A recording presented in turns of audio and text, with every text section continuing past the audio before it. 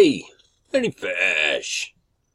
It's the 17th of August, 2018.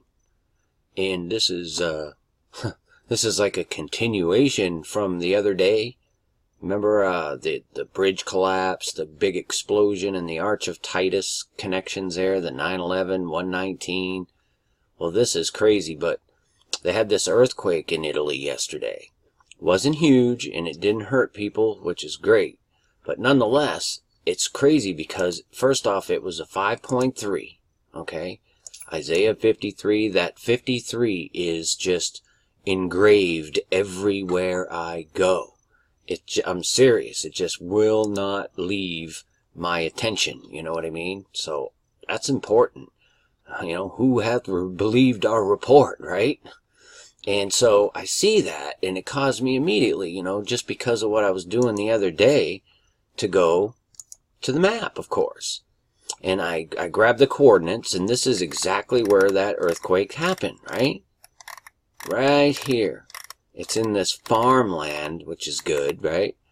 But there's where it happened. You can get the coordinates anywhere, and so I've been going from this Arch of Titus to all these disasters, right? And this first one here was 191 miles. To this giant explosion they had there in Bologna there. Remember that? I mean, that was absolutely off the hook. Look at that thing. It was a huge explosion. And that's where that happened right there. 191 miles, a 9/11.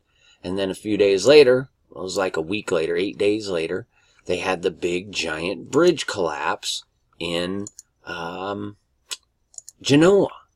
Which is just unbelievable, man. That is crazy. And it was exactly 119 miles from the giant explosion. And then, of course, we went, I mean, this was just something that came into my spirit, going to this place where the Arch of Baal rested for however long it was there. But it was the last place that I could find that it was in its, you know, tour of the world for that year. It ended there. And it was 92.9 miles to that, which, you know, you create a double 9/11 out of that. So the 9/11 stuff is just, it's off the hook crazy, you guys, because this earthquake to exactly to the Arch of Titus, I mean, this is no messing around here. I mean, this cannot be explained any other way than, you know, the hand of God is over all things.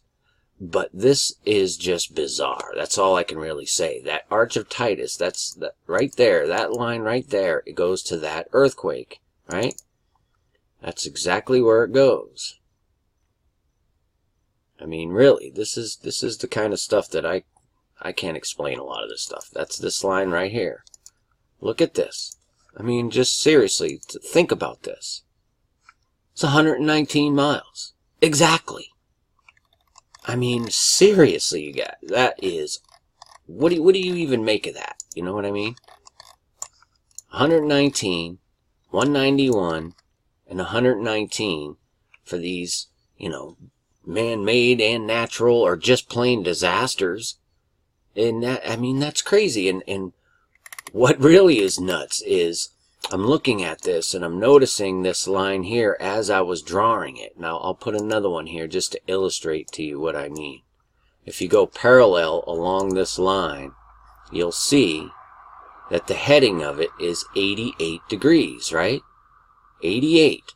And just prior to this this earthquake coming into my, you know, attention here, I was looking at this power outage that was at the National Airport a couple days ago.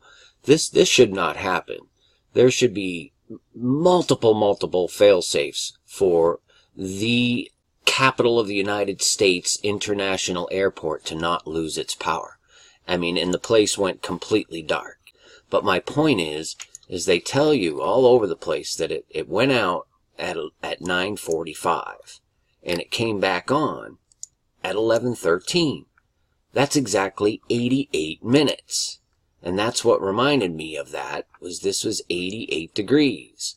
But it didn't stop there. The 11:13 I'm just prompted in my spirit to go into the Bible and look at a couple of books, chapter 11, 13, and this is no kidding. The first book I chose to look in was Revelation 11:13. And look what the very first line is. In the same hour was there a great earthquake. Okay?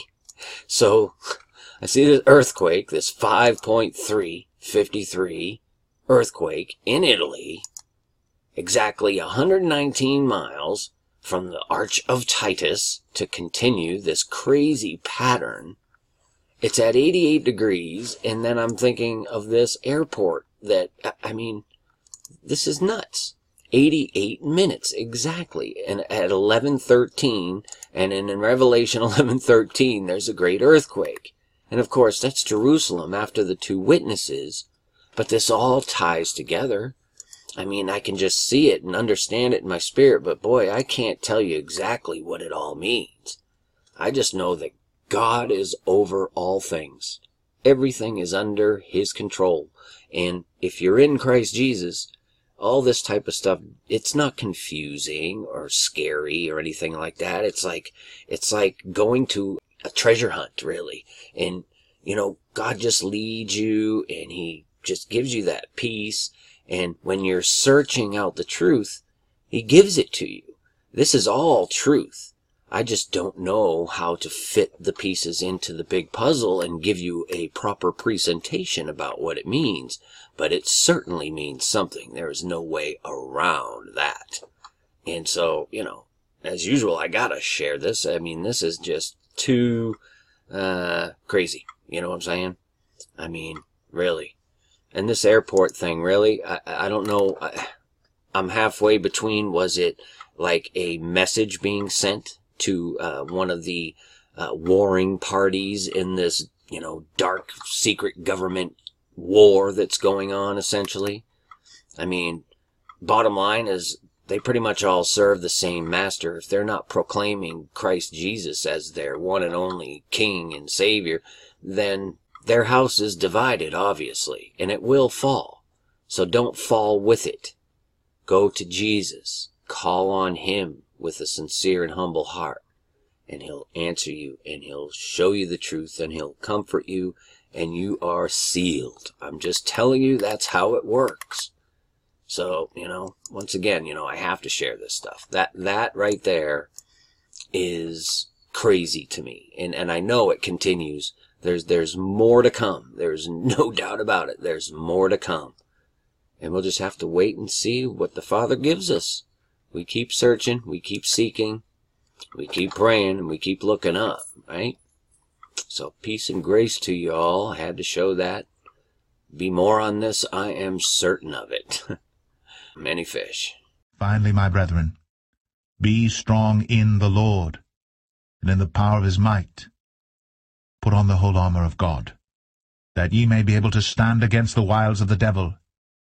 For we wrestle not against flesh and blood, but against principalities, against powers, against the rulers of the darkness of this world, against spiritual wickedness in high places. Wherefore take unto you the whole armor of God,